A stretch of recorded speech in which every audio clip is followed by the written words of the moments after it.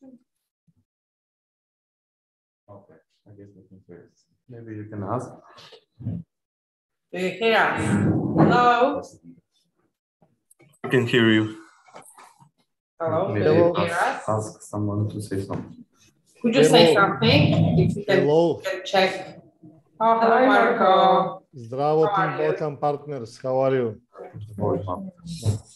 Thank you for asking. Perfect. Hi. Hello.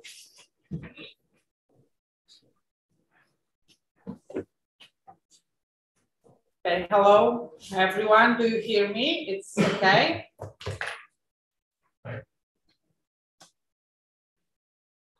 Yeah, it's okay. I can hear everything. It's for me. It's fine. It's working. Thank you.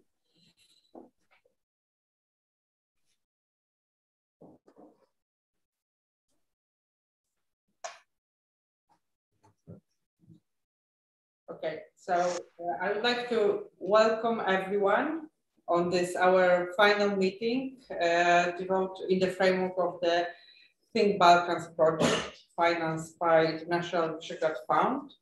Our today meeting is devoted to regional cooperation and the EU accession process. And our discussion today will be based on the two papers which were written in the framework of our Think Balkans project. During implementation of the project, we do hope that we will have opportunity to meet in person and to organize in-person conference. Unfortunately, due to COVID, we are still online, but thanks for that, we can have participants from all over the countries. I would like to apologize that my head of department is not here, but he has some family emergency. So that's why I would like to ask Marko Troszanowski, the president of Institute for Democracy, Societas Civilis, to welcome all of you online. Thank you. Okay. Is my mic on? Yes, it is. Okay. Thank you, Marta. Thank you all the participants in this endeavor so far, the Think Balkans project, as you rightly mentioned, supported and initiated by the Visegrad Fund, by the International Visegrad Fund. On behalf of the Institute for Democracy, as the coordinator of this project, I would like to welcome you on today's last event envisaged within this pilot phase. The idea, for those of you that were not involved until now in our activities, the idea of the pilot phase was in a way to build upon the experience of and the success of Think Visegrad and to establish a similar mechanism of cooperation between the Think Balkans, the think tanks in the Western Balkan, so the think tank community there and the ministries of foreign affairs, as it was in the case of Think Visegrad. As it is very well known to all of you, regional cooperation, building and negotiating joint strategic interests and positions, creating in a way a regional story is in the core of this idea, but it was not that easy. Putting aside the corona-imposed restriction, it was not that easy to tell this story in the Western Balkans from the beginning. It was mainly because in our case, the approach was vice versa. It was bottom up. The think tank community approached the MFAs for this type of mechanism, although the idea was in a way cooking all the time around all the discussions and cooperations we had in the meantime. So, but anyway, I mean, you know, there are many regional ongoing processes currently in the Western Balkan. Regional cooperation is becoming more complex and more dynamic. The Berlin process, the Open Balkan Initiative, where some of the parties, the countries are involved, and so forth and so on. but regional cooperation between think tanks particularly and state actors, MFAs, Ministers of Foreign Affairs in this case, was in a way a novelty, is still a novelty in a way. So the trust building process is ongoing. We hope that with this pilot project, we reached a point and we achieved a certain level of trust building or trust between us and the MFAs. And here I would like primarily to thank the contact points from the MFAs that were involved in this project, but also the experience from our partners from the Think Visegrad group that are also were very helpful and genuinely committed to this idea to be successful in a way. I think that with time, the MFAs understood the benefits of negotiating common and joint position together and using the expertise of the think tank community in the same time, all for the benefits of the region, of course.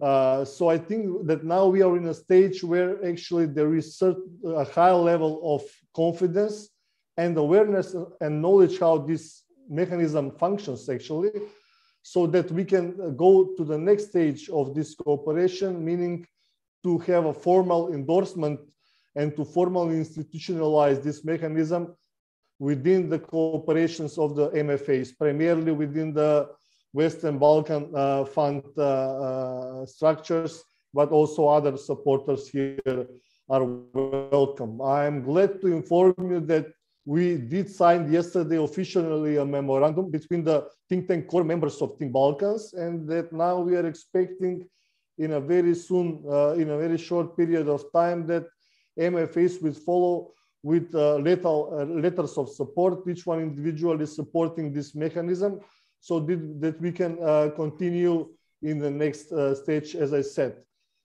We will have here also additional members of the think tank consortium, members for think tanks proposed by the respective MFAs of Western Balkans, but also we will be very glad if other members of the Visegrad, of Think Visegrad that were not part of this pilot phase also jump up on board and together in a collaborative effort have more fruitful exchange of policy papers, civil servants and the researchers.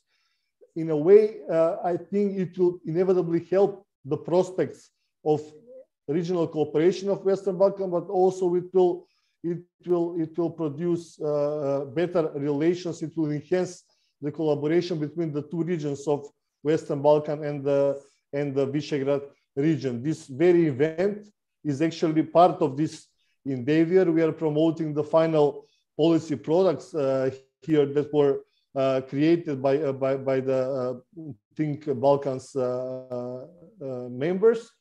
So I would like, without further ado, to give the floor to other participants that are ready to share what they wrote and what are the findings with us.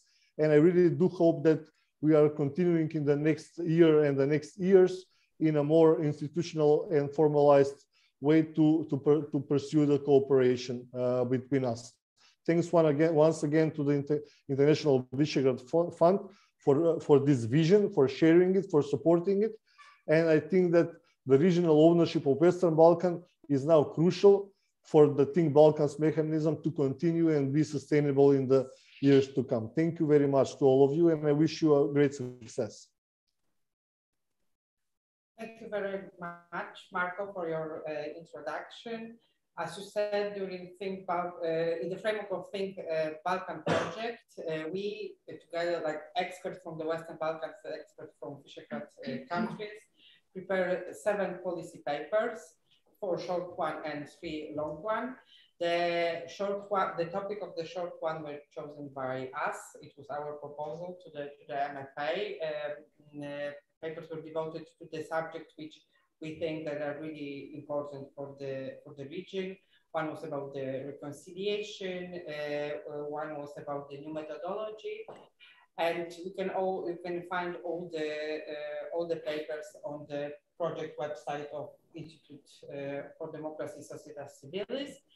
And now today we met to discuss two long papers, the topic of which were chosen by the MFA. So it was the MFA together. It was quite achievement of us during the project that MFA decided what kind of subjects are most important for them. So first of all, one was new methodology for accession negotiation. It is the subject which is crucial for the Western Balkans, but also for us in the Visegrad countries, which we always support the EU enlargement process and quick integration of Western Balkan countries into the EU. And the second one is devoted to regional cooperation in the Western Balkans. So it is also the subject which MFA are really interested in. So I would like to pass the floor to my colleagues, Zoran Necer, the head of Center for EU Integration in Institute for Democracy of Societas Civilis, to present the outcome of our publication. Thank you, Marta. First, I would like to thank our host today, the Center for Eastern Studies, OSW, from Warsaw. It's really glad to be back in Poland after co-organizing a think tank forum as part of the Berlin process. We are gathered today again to promote a regional paper. So, as Marta already mentioned, as the Western Balkan Ministers of Foreign Affairs gathered and decided which are going to be the topics on which the think tanks will write, the same approach is being applied on the side of the think tanks. And actually, there is the way we have written and drafted these papers.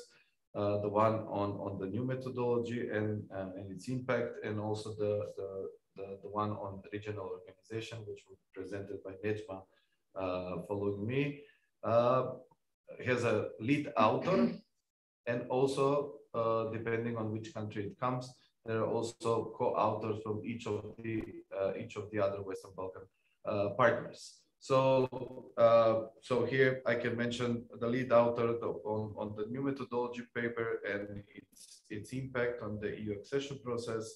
The lead author was Dragan Tilev, which is an external associate of the Institute. This paper has been co-written with Vladimir Mejak, Alba Cela, Donika Emini, Nejma Djadjanovic, Nikola Mumin and Altin Geta. So all these people, all these authors contributed to the paper that we are going to present today. So preserving this regional approach towards writing the papers is also very important for us. So each author will have its own say in writing the paper. So that's about the technicalities. When it comes to the paper, here we're talking about a very technical paper.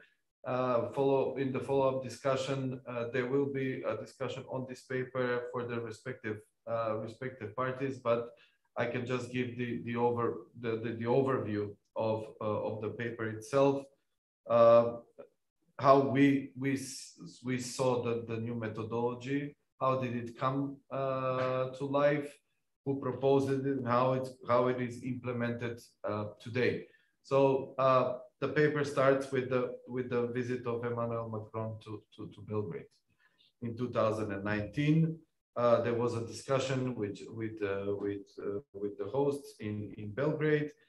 Following the visit of Belgrade, there was a kind of a statement which went in line that we need to make that the European Union needs to make the whole accession process more effective and efficient, thus blocking the Council conclusions on North Macedonia and Albania for starting accession negotiation, and giving it to the European Commission to draft a new methodology based on which these two countries will start the accession process.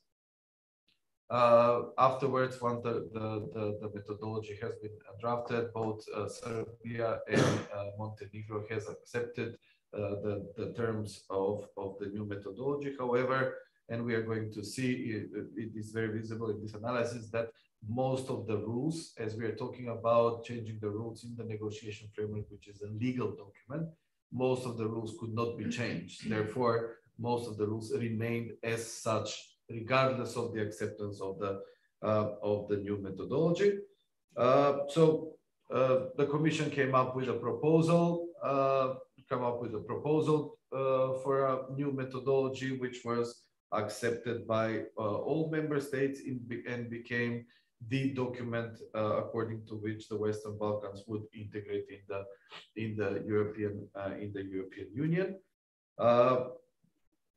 There is a lot of talk inside the document about how processes are organized. I would not bother you with that.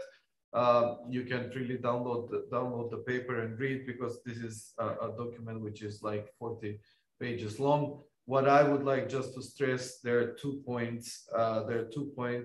Is first that after the process being literally stopped in 2019, still today, 2022, we haven't seen much of its implementation. Actually, if we take aside 2-3 intergovernmental conferences with countries which are already negotiating, we haven't seen implementation of this methodology in its full capacity, and that means for North Macedonia and Albania yet. So a couple of years afterwards, why I say that it's technically the process is stopped, because we haven't seen the implementation.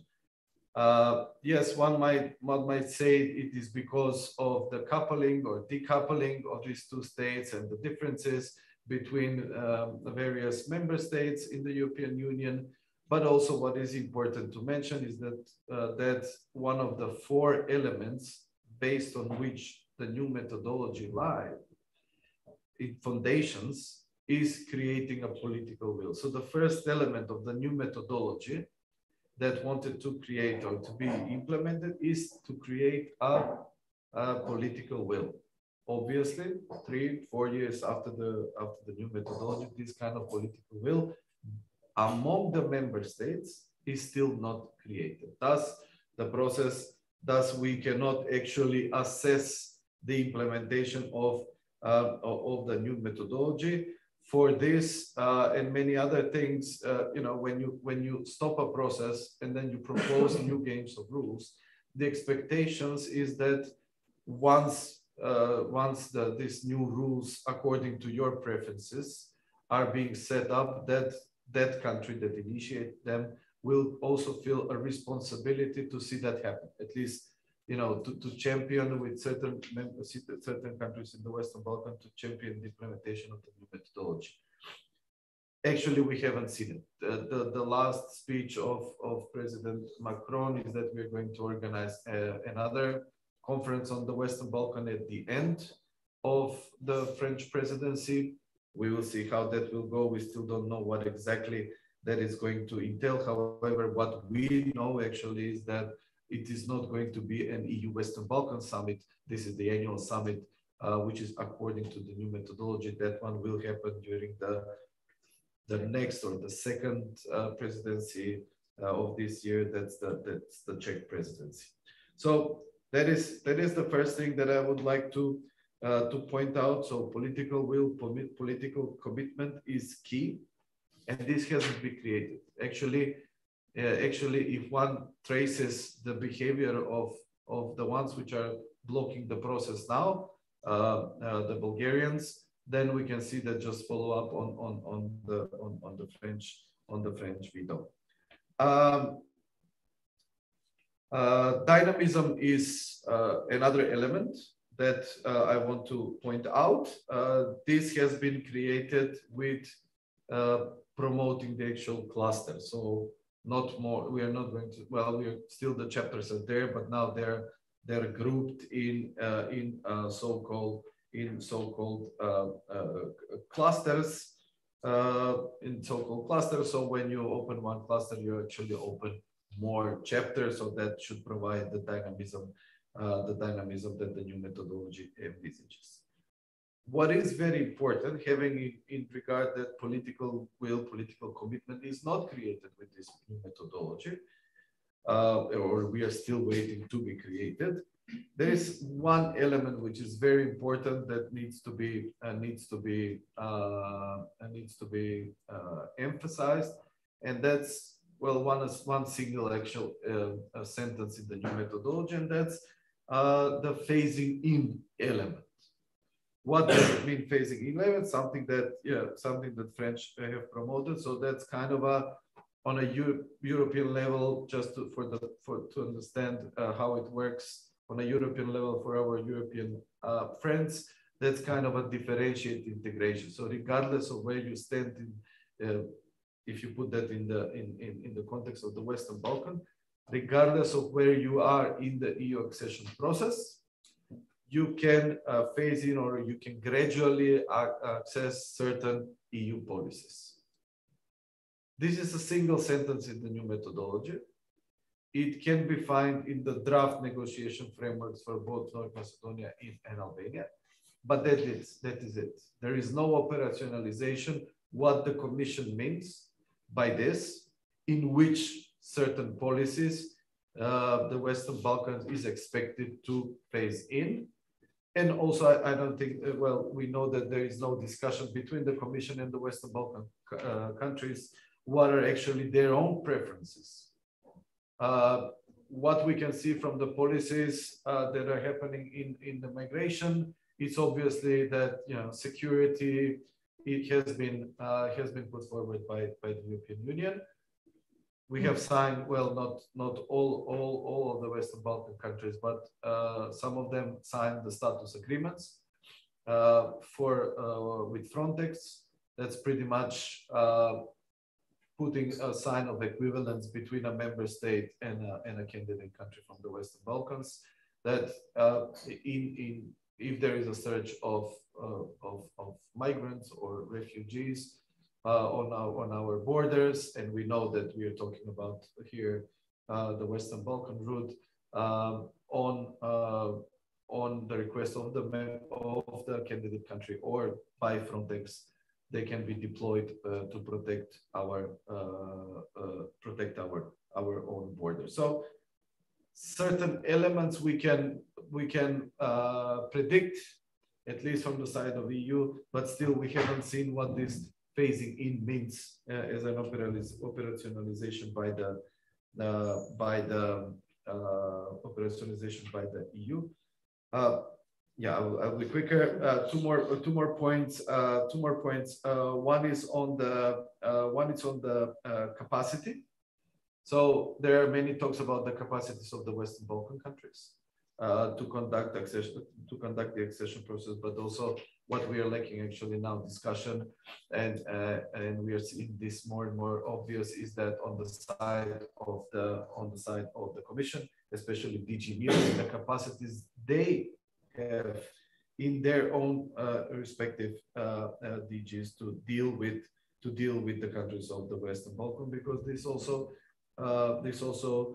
influences the speed or the effectiveness and efficiency of the process. And the fourth element is reversibility. For years, we have pushed for qualified majority voting to accelerate the process. What we got now is reverse qualified majority voting. And maybe one element which also goes, especially it is important for North Macedonia, but I think it will be an element of all the others, and that is when we are talking about the corrective measures.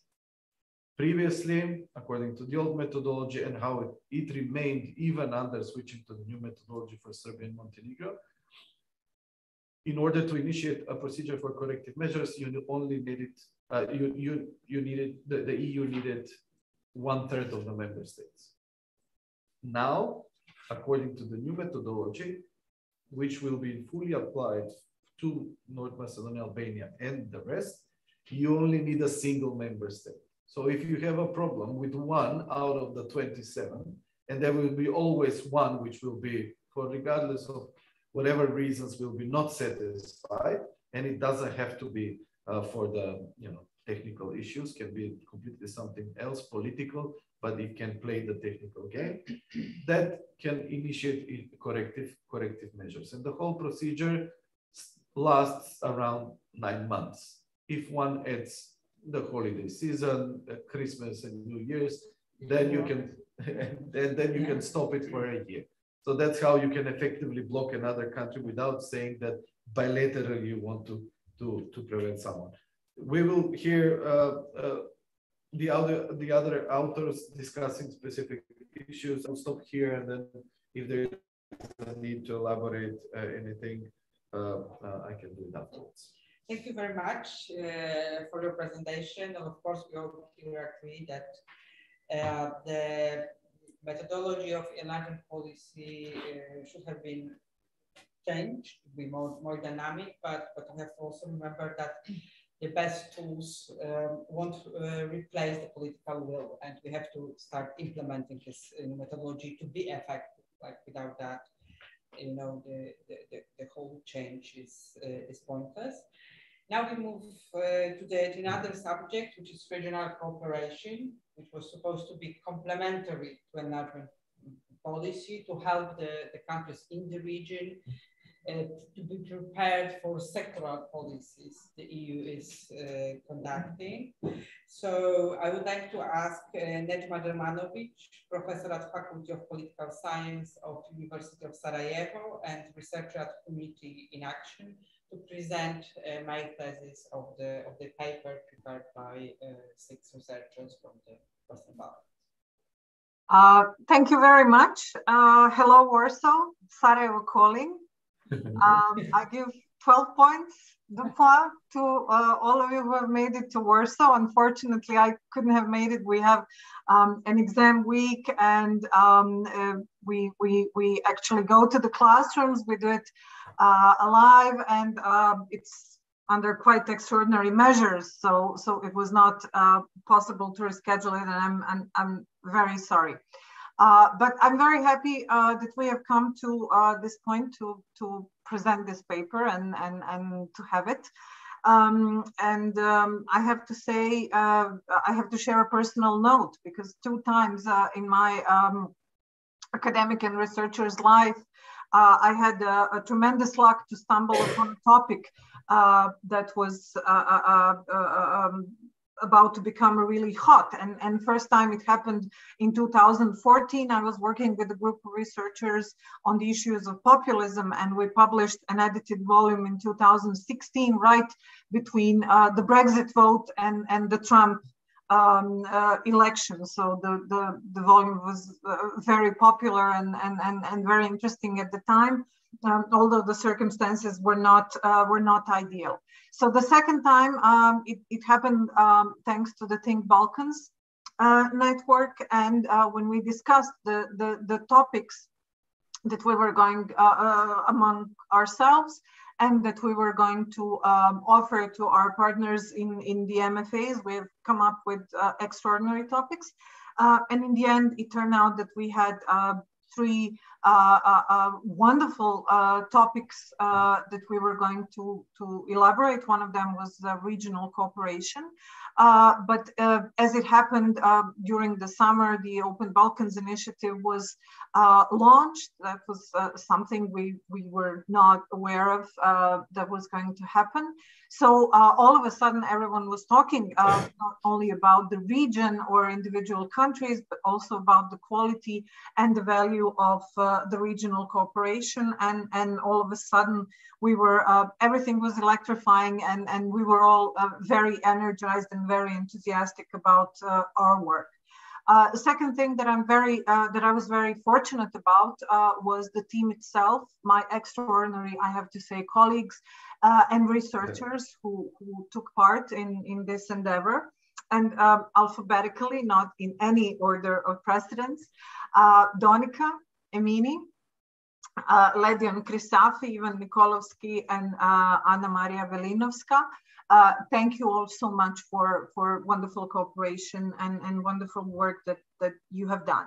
I'm really happy to have had an opportunity to work with you, and also to have this opportunity to present it. And we have enough research material to just continue working as I hope we will do.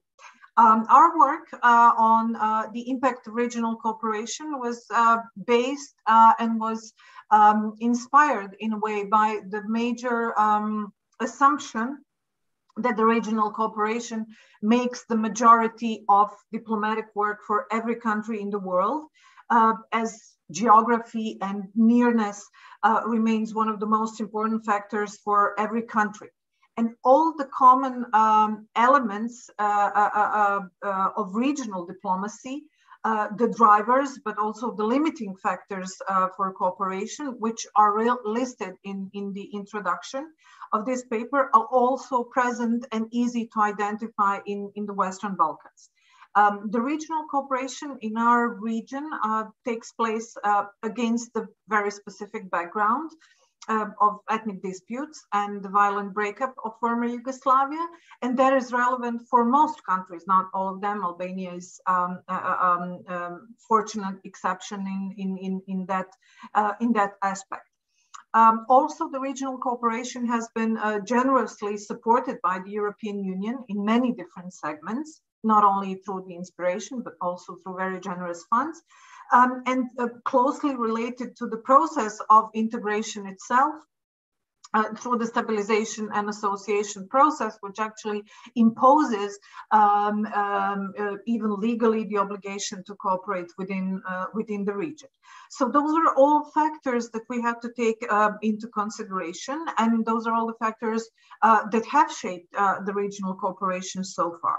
Our specific aim was to look into the ways and steps through which the cooperation and integration aspirations might be advanced and their relevance sustained, especially during the coronavirus pandemic and the post-COVID recovery that we expect. What was very special about this research is that our sources were actually the people who are on everyday basis working on the regional cooperation. They are the ones who cooperate. But due to the nature of the diplomatic service and in order to maintain their professional distance, we had to maintain and promise the anonymity of our sources. So you cannot find the list of our interviewees, although that was available to our editorial board, so we can assure the research ethics. Apart from that, one of the most difficult tasks, I think, and one of the most demanding aspects was actually up to even, and that was just to provide us with an overview of most relevant regional organizations and initiatives, and also to select the most relevant. So even if our research was only about to list these organizations, and even if it was only about the piece that even did, it would have been useful enough. Other chapters that were prepared by the rest of us include the findings related to the individual countries, so their particular views on regional cooperation, the perceptions of benefits and successes, as well as legitimate issues regarding the regional context that each country sees differently. We include, of course, the view on the Open Balkans initiative, as that was the latest issue to come up. Another great contribution from Ivan, and please do not mind that I mention him so often, was the overview of the regional cooperation in the times of the pandemics. And also the priorities for the post-COVID recovery. And this was quite an important aspect, as it is often neglected in the public discourse of most of our countries. But it turns out to be very important, both for citizens, but also for the economies. As I said, this was envisaged as a long paper, and it certainly turned out to be the long paper. Right. So if you're not interested in all the particular details on every single country, then you can just skip the entire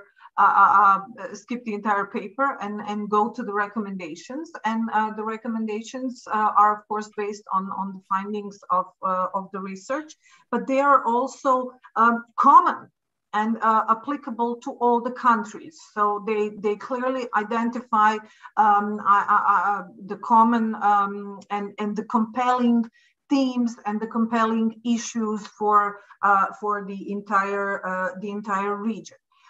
It is worth saying that all the countries are not only declaratively, but I think very genuinely interested in the regional cooperation, but also the citizens of our countries. So that is, we see that as a value per se.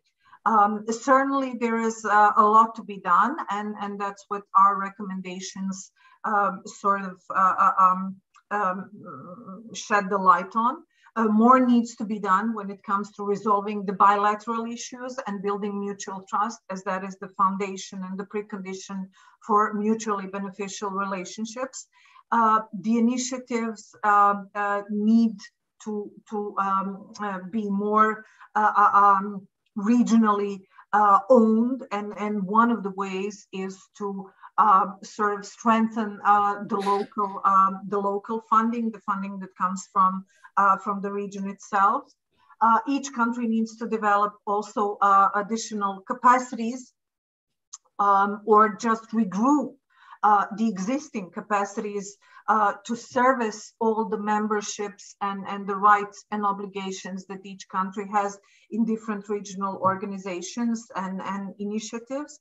And the role of respective MFAs in this is crucial, as they have the political overview of the trends in the region. Also, an open dialogue on rationalization, the streamlining, restructuring the number of the organizations and initiatives. And as I mentioned already, it was quite a task to list all the organizations, let alone to service all the organizations as the countries in the region do. Their work, transparency, visibility, and sometimes certain management issues also need to be discussed among the members.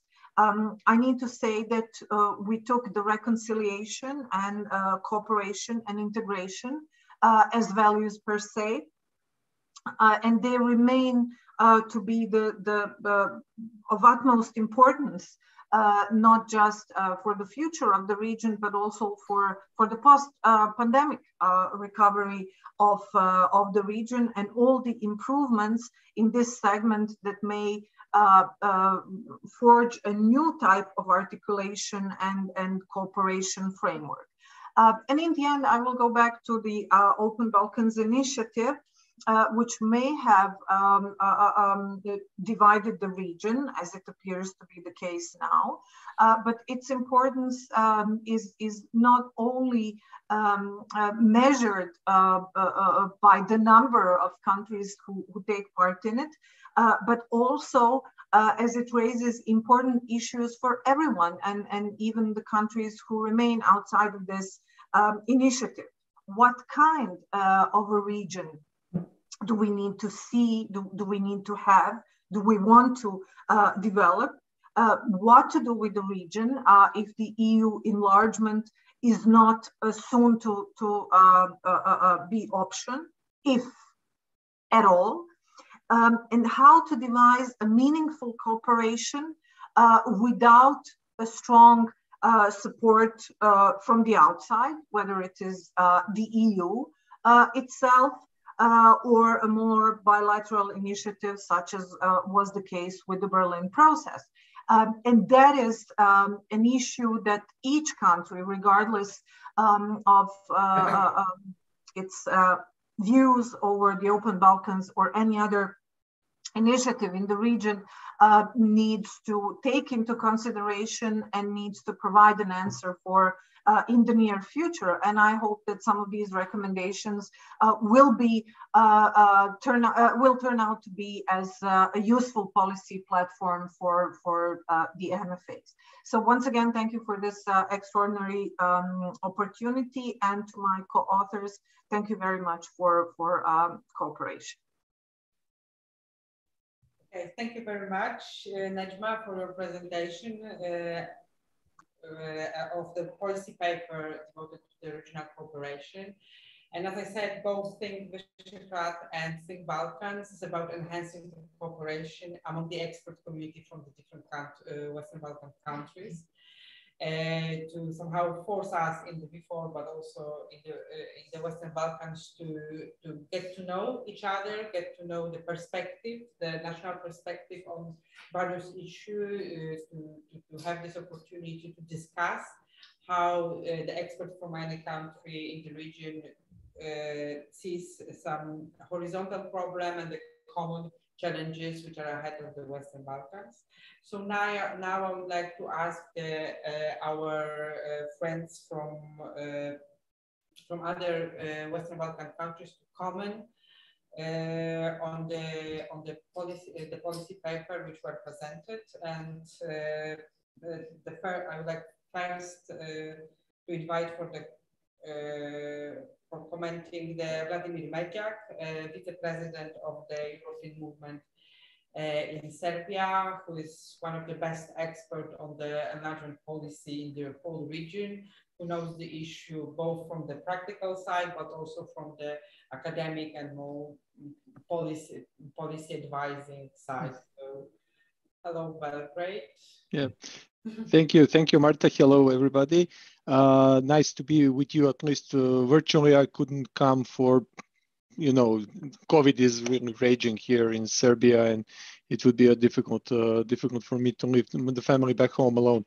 Thank you for this. It was a very good opportunity to actually talk to people who are dealing with the same issues in the Balkans, and it was very easy to agree on conclusions. Basically, when Zoran sent me the conclusions, I just said, yeah, that's it. This is what I would have said if somebody had asked me.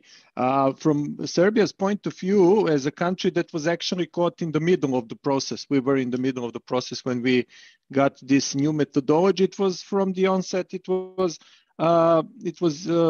understood that it cannot be applied 100% to Serbia, and it was just evident that we must identify how and where it would be applicable for us, because we already had opened 18 chapters before the new methodology was adopted. European movement in Serbia was advocating for years that the previous way of running accession negotiations doesn't work, and our main argument is that Montenegro is there for 10 years in negotiations. We are there for 8, and we are nowhere near close finishing the process. And if the process runs for, let's say, 15, 20 years, it's not a process, it's life expectancy, basically. You cannot expect the process to be ran like that and then to say, well, it's not the outcome that is important, it's the journey. But in this case, the journey became self-sufficient because nobody is talking about the outcome itself. So for Serbia, it was very much evident that it would be partially applicable. Personally, I would be happy if what was written in the methodology would have been applied to the fullest possible extent to Serbia, because that actually would make the difference. So far, the implementation of the new methodology only made Serbia do its job that was lagging behind for 3 to 5 years, but officially on paper we did it.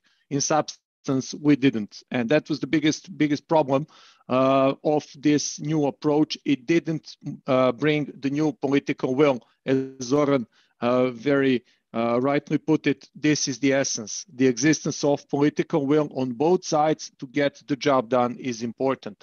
And here you have lack of political will on the European side. Even after the new methodology, it is more than evident. And you have the lack of, I can speak for my country, I don't see the political will to finish all the necessary reforms that are necessary to join the EU.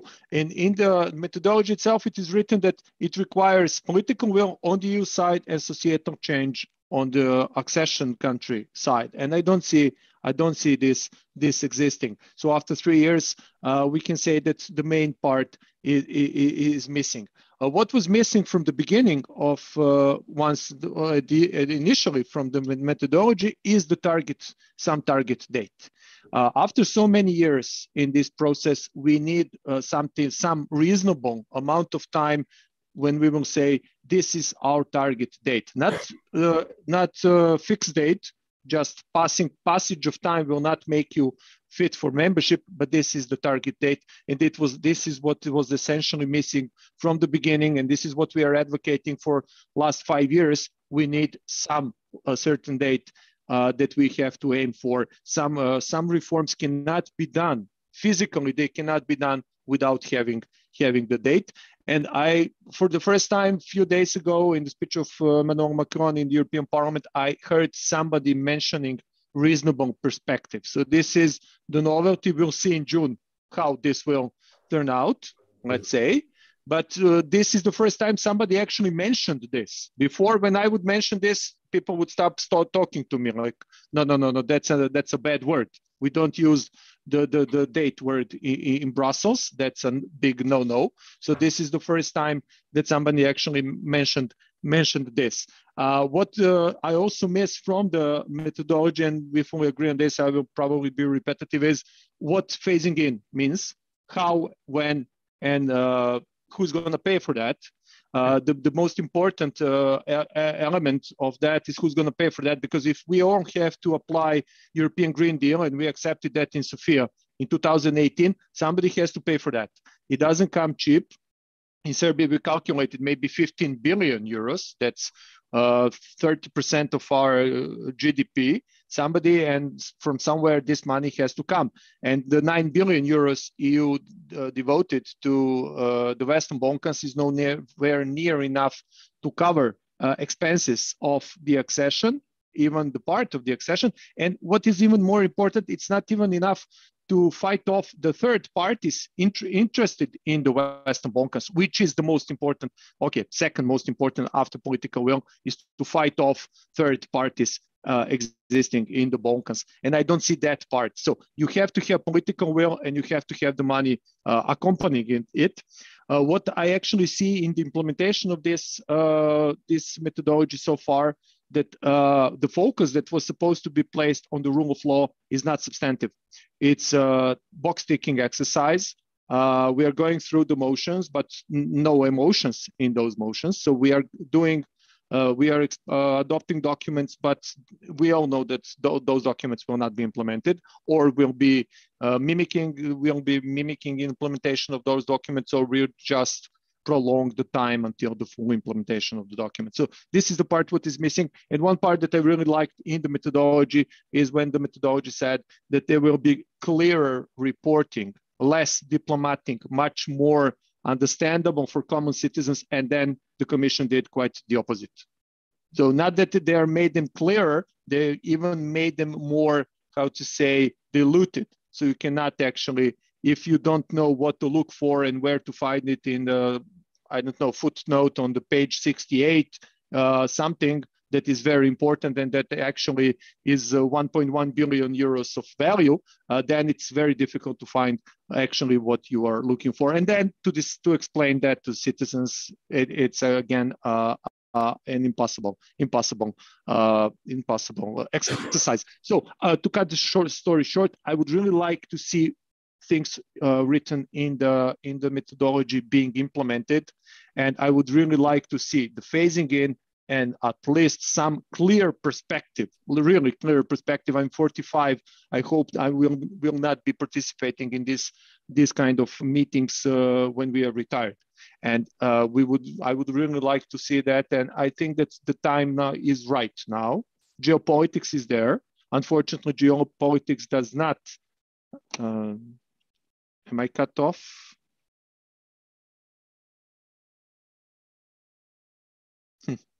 Do you hear me? Okay. Geopolitics is there.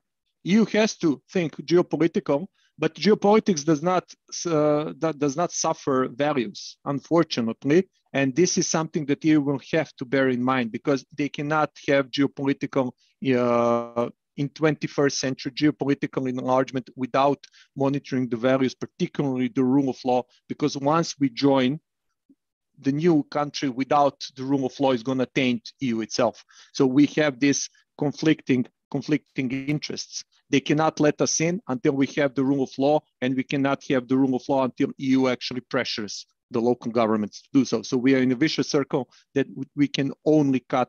The EU is the only one that can actually cut this vicious circle. Yeah, that's it.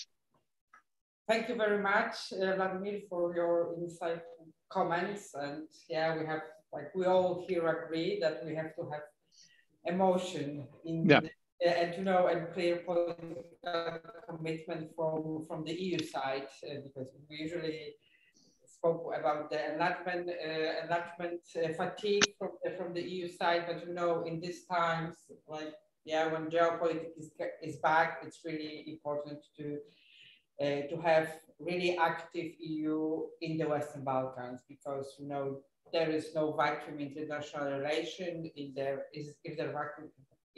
the vacuum is there, it is easy filled by the other third actors. And I think it is the European background. We always underline this, that Western Balkans, it's in the middle of the EU. It's not the backyard, it's not neighborhood, it's the part of Europe which is surrounded by the EU member states, and that's why it is so important for you to be active, to be there, and to have this final motion in this process. And now we are going back to Warsaw, and I would like to ask Dominika Emini, Executive Director of Civicos Platform and the member of Balkan in Europe Policy Advisory Group, for comments and additional insights about the paper you have wrote. Thanks a lot, Marta. I'm glad to be here, of course. We are the lucky ones who actually made it. Some waiting in Istanbul for hours to actually come all the way to Warsaw. Happy to be here, but also happy to have had this opportunity to contribute in both papers, actually. And both topics are equally complex for the case of Kosovo specifically. A lot has been said on the enlargement, new enlargement methodology from the holistic approach, but also the case of Serbia, the case of Kosovo, and the new methodology discussion and debate is even more complex, let's say. First of all, the debate in Kosovo hardly took place. I mean, it was very easy for us to write about the topic, of course, as researchers, because we more or less all agree on the fact that new methodology at this point sounds more like buying time methodology of the EU, because it has been 3 years that the enlargement is on hold, and it is on hold because we are trying to restructure the process. Although we all know the elephant in the room, which is the lack of political will and the EU internal crisis, which are keeping on hold the enlargement process, and that honestly, even the old process would have been good enough if the entire, I mean, both parties, the EU and Western Balkans, would have been equally devoted, genuinely devoted in the process, but also the process of reporting and the implemented reforms would have been more effective. Nevertheless, I'm very happy that our MFAs actually agreed to have these topics. It means that it is relevant for all MFAs in the region that we talk about the new methodology. It's obvious that there is a lot of confusion. If you talk to political elites in the Balkans, Of course, this is more pressing issue, maybe Serbia and Montenegro being halfway through the process and having to adapt to this new methodology. And then, of course, those waiting to actually have this methodology implemented let's say, from A to Z, such as North Macedonia and Albania. And then, of course, the case of Bosnia and Kosovo, which are even more complex because, I mean, the enlargement perspective for these countries is not even to be seen on the horizon. That's why in the case of Kosovo, when this new methodology has been sort of proposed back in 2019, it didn't even become an issue of discussion internally. And that's, of course, because of the fact that it might take years. Because, I mean, I agree with Vladimir on the time frame. For instance, in the case of Kosovo, there is no specific time frame. It's even less than in other countries because the EU simply states that Kosovo will have this EU perspective unlocked when the circumstances allow, meaning that in addition to the actual reforms that Kosovo has to fulfill, there is the elephant in the room, which is the dialogue between Kosovo and Serbia, which basically opens the perspective for Kosovo and then, of course, helps Serbia to advance in the integration process. As such, there were a lot of course, fears, and rightly so, that the new methodology is just being used to buy time, that is not going to replace the political will. But in the case of Kosovo, it was even more complex because by the time that Kosovo will make it to the stage that probably now North Macedonia and Albania are, there might be Western Balkan countries already part of it. So if one country can simply block the entire process, then of course it is evident that Serbia being already part of the EU would already be become an obstacle for Kosovo to advance in the integration process. And this is something that of course would have to be discussed later on, but judging by what is happening now with Bulgaria and North Macedonia, it is very likely that all Western Balkan countries would have an issue with each other at a later stage, and this would be probably would have more impact on Bosnia and Herzegovina and Kosovo, given the fact that it will be the last one to actually enter this process. So now the debate on new methodology is again distant. We are focusing on European reform agenda, on the implementation of the SAA, not really expecting anything, not that North Macedonia and Albania are expecting at this point. The frustration is so, it has done like so much damage that at this point, I think we all gave up. But there is no expectations that this change of methodology will in a way directly impact in the short run the process of integration in Kosovo, whatever that means.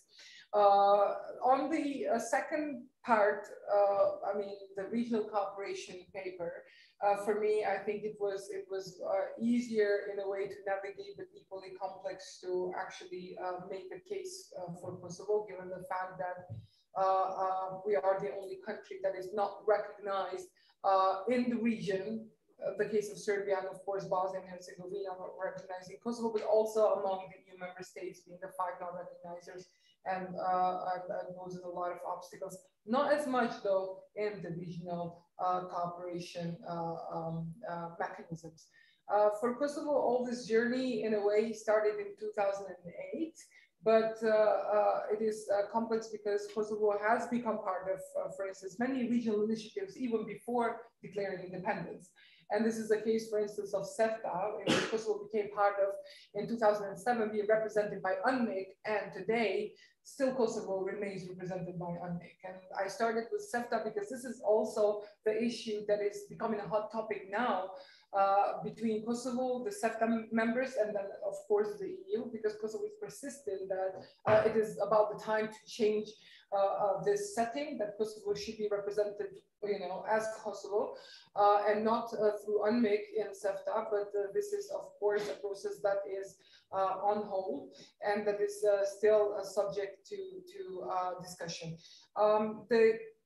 the case of Kosovo in regional cooperation has been way much more complex in a way that for Kosovo, it did not represent only like a platform in which Kosovo benefits from different projects, be it connectivity or regional cooperation in the economic sector or so on. But for Kosovo was already a very good platform to be present. Because of the lack of communication with Serbia and with Bosnia, regional cooperation platforms would be the best way for Kosovo to actually be present, be part of the initiatives, communicate with these countries and try to maximize benefits for its own citizens as much as possible. So it was in a way a bypass of bilateral issues and by making this presence in the regional cooperation mechanisms. Although this wasn't very easy. In 2008, everything sort of became a problem, and then Kosovo started making its own case to participate in the regional cooperation platforms. If you see the footnote in the regional, in this paper, it really shows how Kosovo navigated through this journey. The regional representation of Kosovo has been discussed in Brussels in the framework of the Kosovo-Serbia dialogue. So in 2012, we signed an agreement with Serbia, which basically is called the footnote agreement. But it's the agreement on regional representation of Kosovo, which basically states that this designation is without legitimacy positions on status, and it's in line with UN Security Council 1244 resolution and disregards the ICJ opinion on Kosovo's independence. So basically, this was the only way that Serbia would accept the presence of Kosovo in regional platforms. Since we signed this agreement, basically, Kosovo has made it to almost all regional cooperation initiatives. Not all of them, Kosovo is a fully fledged member with rights, with full rights. But in some, there's a status of observation or different types of presence, let's say. Of course, without having all this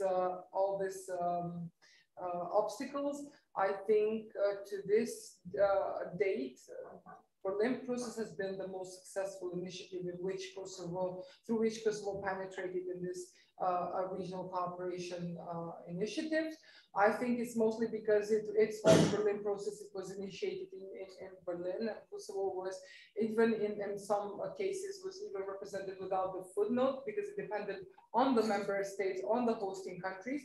But of course, the Berlin process is coming to an end. I think one of the biggest failure of the Berlin process of this structure was the fact that Chancellor Merkel, while exiting, she was really trying to make Kosovo and Bosnia sign the freedom of movement agreement with each other. There were like experts working at the respective MFAs for years, trying to come up with modality and try to make this this agreement be signed last year around July, and this did not take place, unfortunately. And now, of course, is the elephant in the room, the fact that there is another initiative, Open Balkans, in which Kosovo is clearly, openly hesitating to be part of. Of course, this is not causing problems just among the regional countries, but also between Kosovo and Albania. As I state also in the paper, there are a lot of frictions between Albin Kurti, the current Prime Minister of Kosovo, and Edi Rama, in Albania, and this is particularly in relation to the reluctancy of Kosovo to join Open Balkans, and Albania being one of the countries actually pushing towards this modality of cooperation. So far, of course, Kosovo has a new government, which still needs to adjust and still understanding regional cooperation challenges in the Balkans.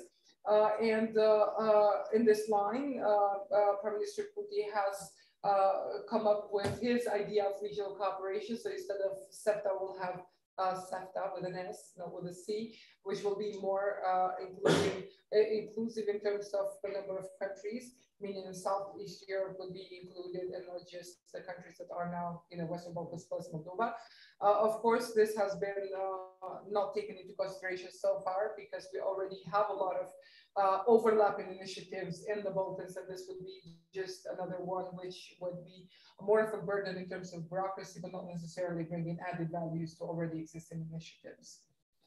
Okay. Sorry for taking long time. Thank you. But it's always good to see the national perspective on different issues.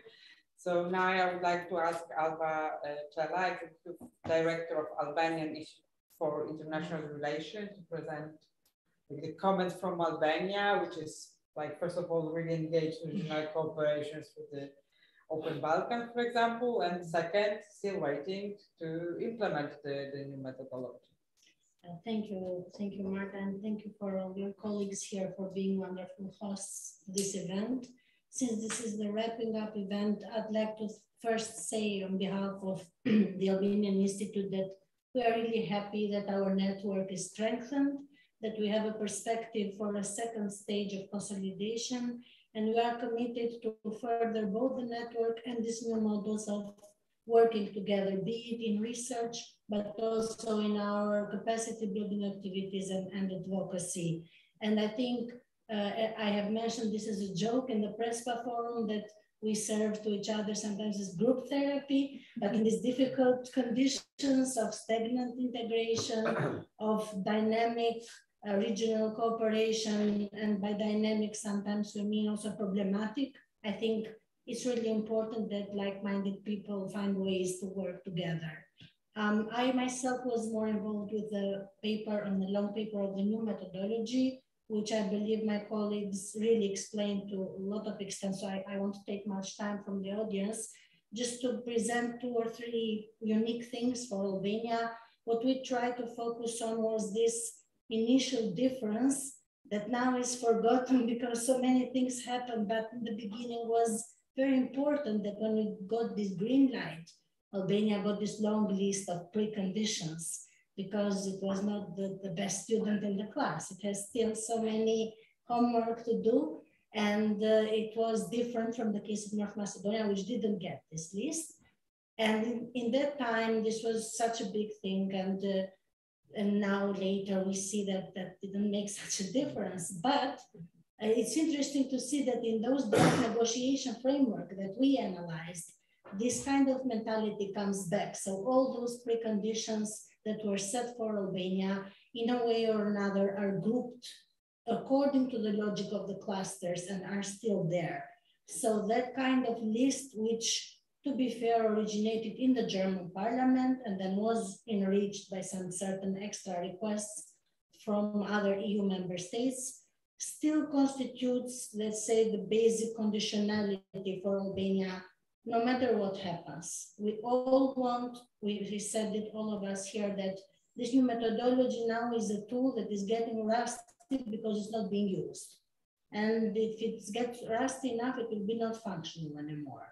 And really, it needs a chance, and I think countries like France should push a lot more for it because they were the ones asking for it, and now they really need to put it in use, and now this French presidency might be an opportunity for that. But for us, it was interesting to see how these conditions and how the processes that are ongoing in Albania connect to the new methodology. And we saw actually some positive connection. For example, because of this radical justice reform undertaken in Albania that is still going on, and it's very difficult and there's a lot of troubles connected to it, but within it, there is a huge potential to carry on with this fundamental cluster and to record real progress in relatively short time. So if a chance had been given with the opening of the negotiations de facto, then we could have seen this new methodology even work in a certain sense to promote the case of Albania, at least in this side. Also, very important bilateral issues, moments of veto are really, really crucial. And I've always said this, it's not just North Macedonia, it's any country that can suffer this from one moment to the other. I'll just mention to you that Albania still has a long list of unresolved bilateral issues with Greece, which are also featured in the draft negotiating framework, and which now are at least agreed to be solved by an international court of justice at The Hague. I think what Vladimir mentioned about the third actors is really important. We are sadly, well, maybe not so sadly, because they're still pushing for the reforms. For example, in Albania, seeing the United States be much more invested in pushing with the justice reform, which was actually one of the key reforms for European integration. And this is really a case for the EU to take ownership and to be much more active in promoting it.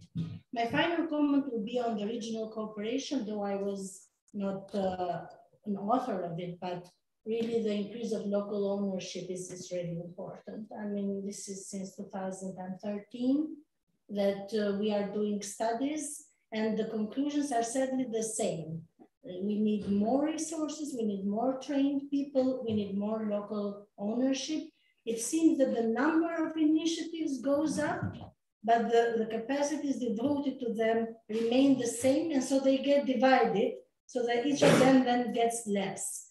So just on a concluding note, I think we have reached this year, which we have disappointment. Tonika mentioned the word, even it feels like sometimes you want to give up. We have a lot of accumulated disappointment, but I think we should just like squeeze our fingers and really give final push with the lobbying, with advocacy, because it still remains like the most strategic plan for our region. Okay, thank you very much, Alba, for your comments and being cautiously optimistic at the end. Yeah, we all hope for the best. And now I would like to ask Nicola Mumin, Executive Director of Political Network, to join us. Nicola was supposed to be here, but you know the connectivity because between both regions is really good during the summer season. We have a lot of tourists going to the Western Balkans and coming to the V4, but during the winter time, it's really hard and challenging. So due to the problems at the Istanbul airport, Nicola can be with us today. So, but we are glad that you can join us online. Nicola, the floor is yours. Well, first of all, thank you, Marta. I would like to greet everyone and thank you for this opportunity to speak at this wrap-up event. I'm very humbled to be in the presence of much more experienced colleagues, and I've heard many many interesting points.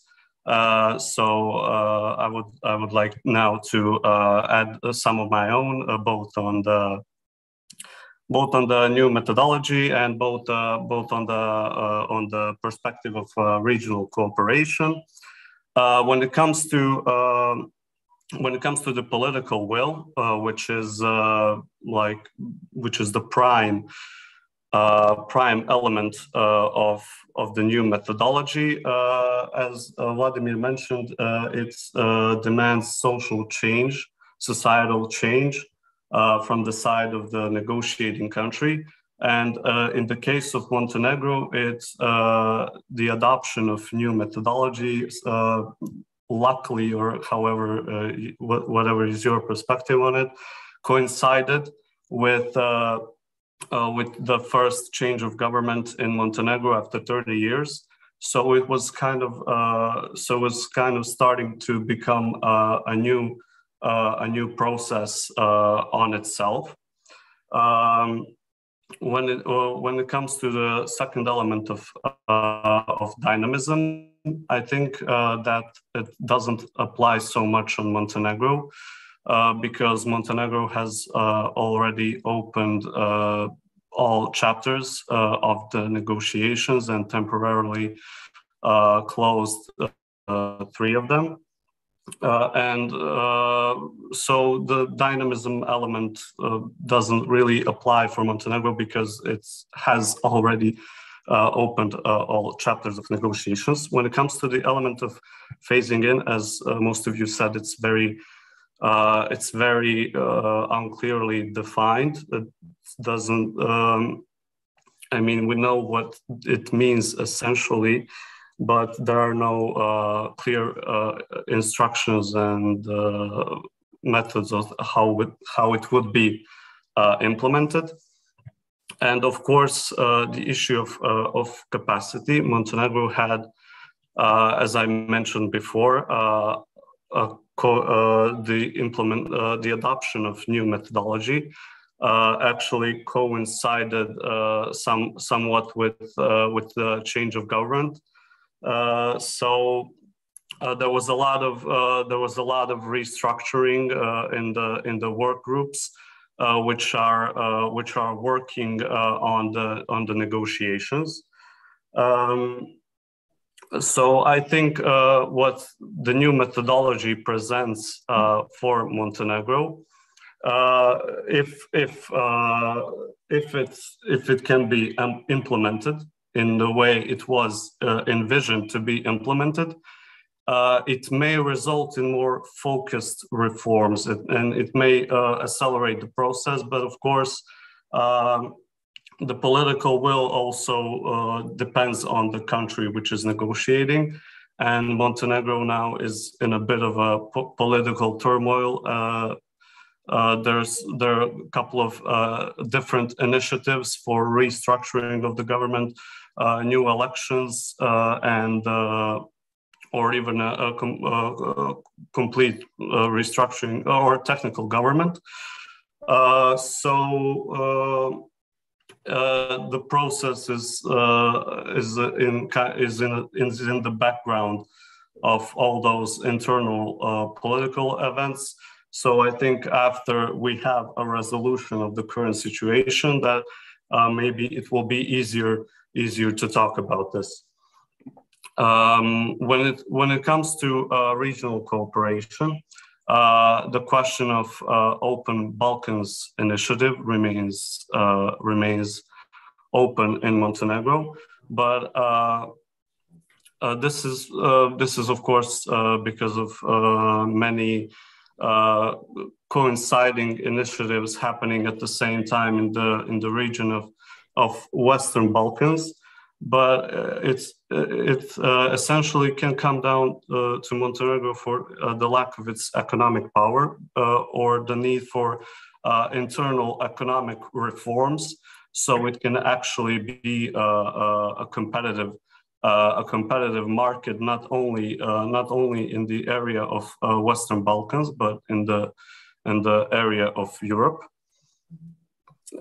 So I would like to now come back. I don't want to prolong my speech. So I would like to come back to the process itself. So I think it was Jacques Delors who said that, who compared the integration process with riding a bike. He said, if you stop, you're going to fall. The question is, has the process stopped, or is it going in a really slow pace? And I think that we're going to have a much more clear perspective on the process of European integration at the end of 2002, because in perspective it looks to be a quite interesting year when it comes to geopolitics. And when it comes to the European Union and Western Balkan itself, it's probably going to be a very exciting year because of the implementation of the recovery plan in the European Union, and of course start of the implementation of economic and investment plan for the Western Balkans. But to keep this on a more optimistic note, Montenegro, predictions that the main negotiator has stated recently is that Montenegro will close the process by 2025. It will still be the longest negotiation process, but I think with more political will from inside the country itself and outside, I think it may be feasible. Not to become a member, of course, but to finalize negotiations. Thank you. Thank you very much, Nicola, for this optimistic prediction at the end.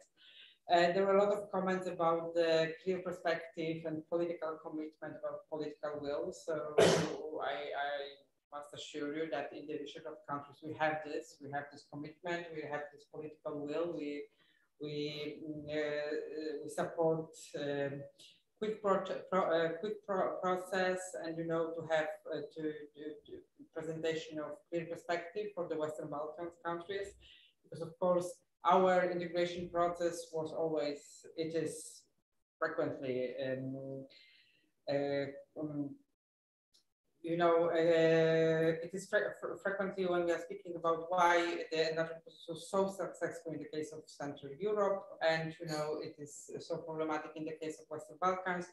This is the time frame also, which is important. So our negotiation lasted for 3 years, and we became a member, in the decade after, thinking about the membership. So when we compare it to Macedonia, which gained the candidacy status in 2005, we see that, for the process to be effective, it has to have the clear time perspective and time frame. It's not about, as you said, the process, but also about the goal.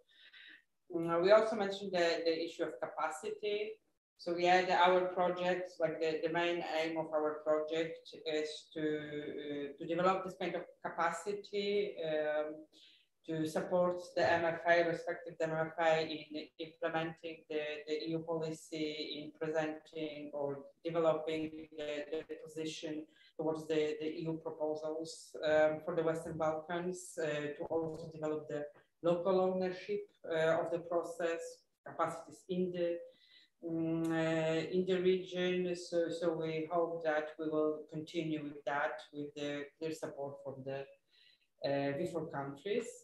At the end, I would like to thank all the participants in our network, all the participants of our project, the partner organization, the Institute for Democracy, Sociedad Civilis, who are the project coordination, who lead us through this challenging time. I would like also to thank Anna Maria, which is in the back always, but it's thanks to her we are here. And it was really challenging to implement this project in the time of COVID. Like quarantines, lockdowns which were implemented, and all of adjustment creates a lot of work which were not on us but on Anna Maria. So thank you. Sorry for all the problems because during the process, and we do hope we will meet soon, with new recommendation, new ideas for regional cooperation, how to support the enlargement process of the Western Balkans.